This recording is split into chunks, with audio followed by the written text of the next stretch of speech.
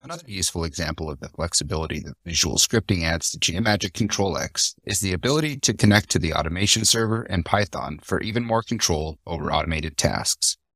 I have an example that shows both connections here in Control-X 2023. I'll start with some changes that we've made to the automation server.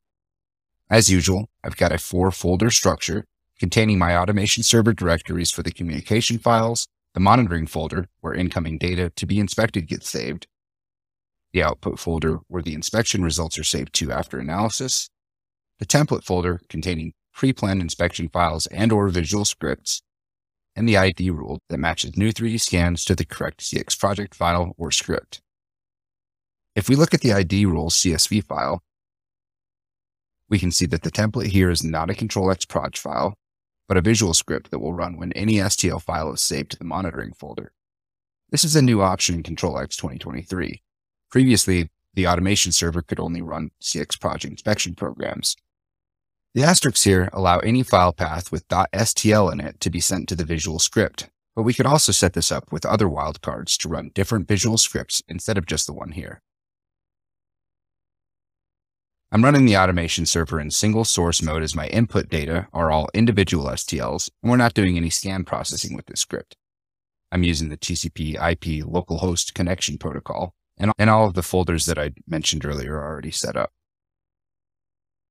A new option in 2023 is giving the automation server the ability to delete old scan data from the communication folder where it gets moved to after analysis after a certain number of days. I'm not actually using any of the standard Control-X reporting options, so I'll leave all of these checkboxes here empty and start the server. I'll bring up the client, same TCP/IP, check the Control-X license, and connect.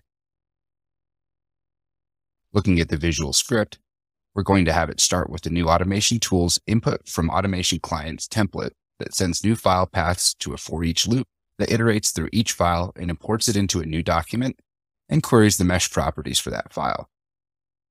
In this case, the property that we're after is the volume of the mesh, which is sent along with the mesh name to this command file. This is how we're going to run an external Python script from Control-X's visual scripting tool. So this file is basically the same as running any Python file from the command line, except these percentage marks here are what link to the parameter outputs from the visual script. Python is now included with the Control-X installer, so you can use the executable file path in the install directory. If I open up the Python file linked here, you can see that we're taking the file name and volume output from the visual script and appending them to a text file that will be created here if it doesn't already exist. To put all that in perspective, it works like this. The automation server watches the monitoring folder for new STLs. When one is moved or saved there, it recognizes that since it's an STL file, based on the ID rule, it needs to go to the visual script. The visual script picks up the file, does its thing, and sends the file name and measured volume to Python, which writes or appends it to the text file. Since I already have the server and client running, I can bring up File Explorer and move one of my STL files to the monitoring folder, where it runs through that process, and I eventually get a new text file here at the output folder.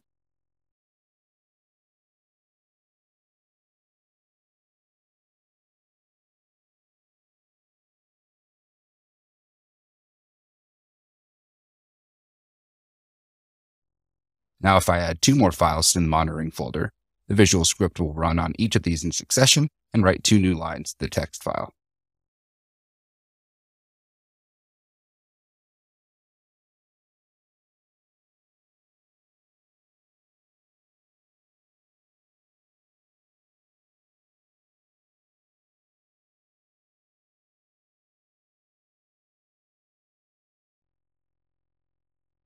We're really proud of the work that went into making Control-X 2023 more powerful, more flexible, and more open than ever before. Why don't you give it a look and let us know how we're doing? If you're not an existing Control-X user, or if you're on an older version of the software and want to see what we've been up to lately, reach out and we'll get you a trial.